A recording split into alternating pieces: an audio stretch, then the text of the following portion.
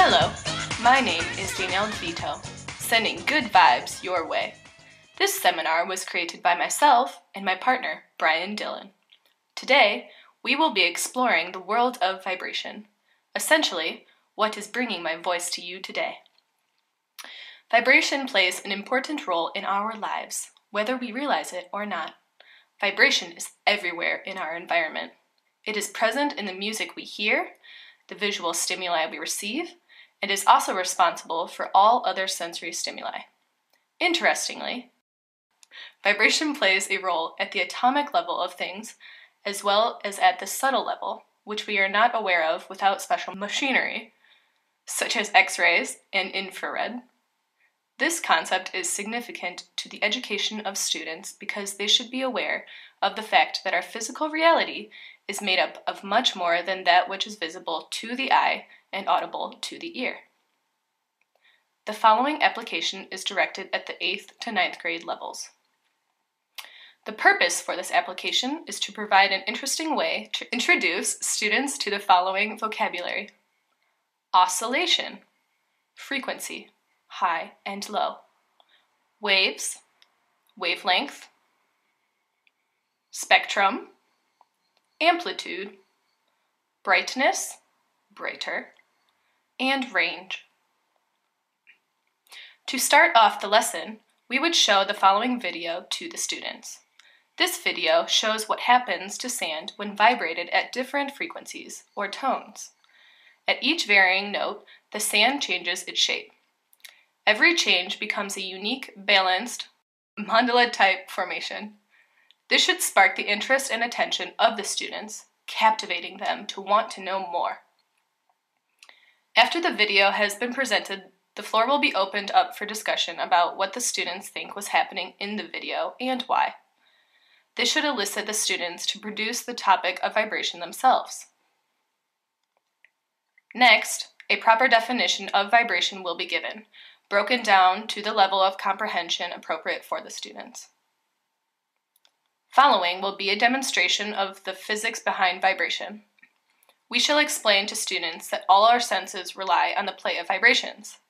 Vibrations are responsible for the colors we see, the sounds we hear, the flavors we taste, the scents we smell, and the textures we touch. First, we will take two distinct pitchforks. By ringing one after another and holding them closely together, nearly touching, students will be able to hear the difference in oscillations between the two pitchforks.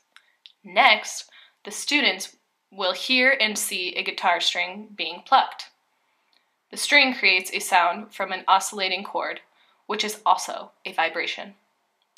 To demonstrate this firsthand to the students, they will build their own cups connected by a string to communicate with one another.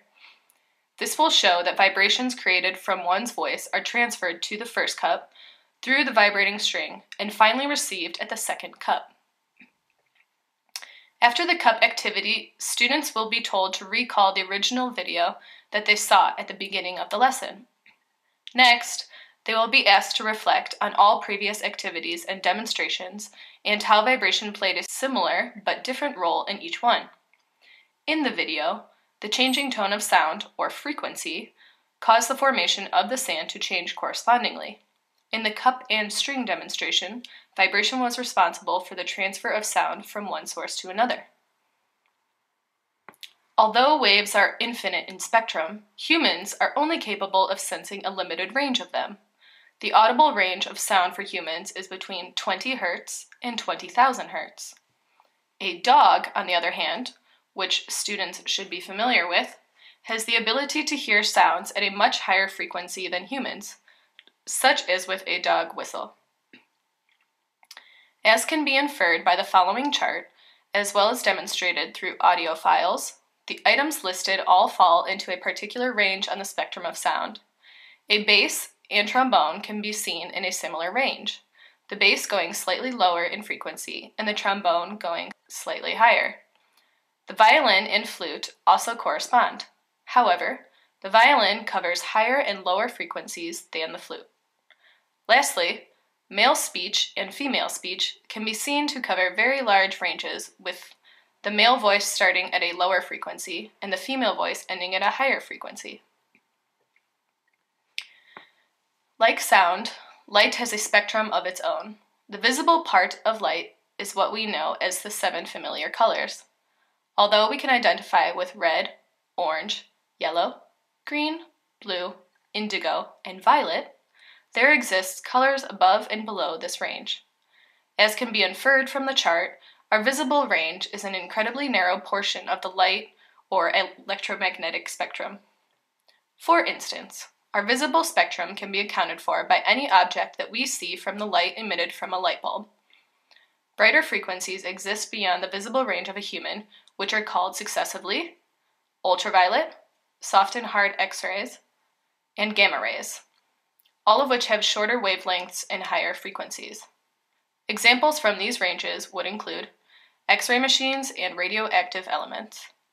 Going in the opposite direction on the electromagnetic spectrum, we encounter infrared, microwaves, and radio waves, all of which have longer wavelengths and lower frequencies. Examples from these ranges would include heat, radar, microwave ovens, FM/AM radio, and RF waves, the waves responsible for cell phone communication. After the application of vibration in the realm of physics through sound and color, students should be expected to understand that although unable to be detected through one of the 5 physical senses, vibrations exist below and above the range of human detection. We chose vibration because it can be adapted to so many different areas within education. A few examples of some crossover areas are math, biology, art, religion, and music. To provide additional interdisciplinary reinforcement, vibration can be applied to math. At this level, students should be familiar with sine waves. Vibrations can be shown to represent sine waves on a graph. Accordingly, they also have their own function. One cycle can be seen as the wave completing one S movement. This is known as a cycle. The amount of cycles occurring in 1 second is measured in hertz, the standard measurement of frequency. From this chart, amplitude can also be introduced. When studying animals, vibration appears again when students learn about animal and plant communication. The frequency that some animals hear and communicate at is sometimes out of the human's audible spectrum. Animals, such as bats, rely on sonar and sound waves to navigate and hunt. Plants can be seen on YouTube singing and even reacting to thought vibrations and actions of humans via polygraph machines. Dr. Masaru Emoto has shown that positive words written on bottles of water cause the water crystals to resonate to their perfected geometric state. These mandalas reflect the energy, or vibration, of the chosen word into your reality. Using the Pythagorean system of numerology, words can be represented as mandalas by splitting up vowels, consonants, and the desired word as a whole. In this way, art can be created by the manner in which a word vibrates. Colors used in the artwork can reinforce the kelps as well.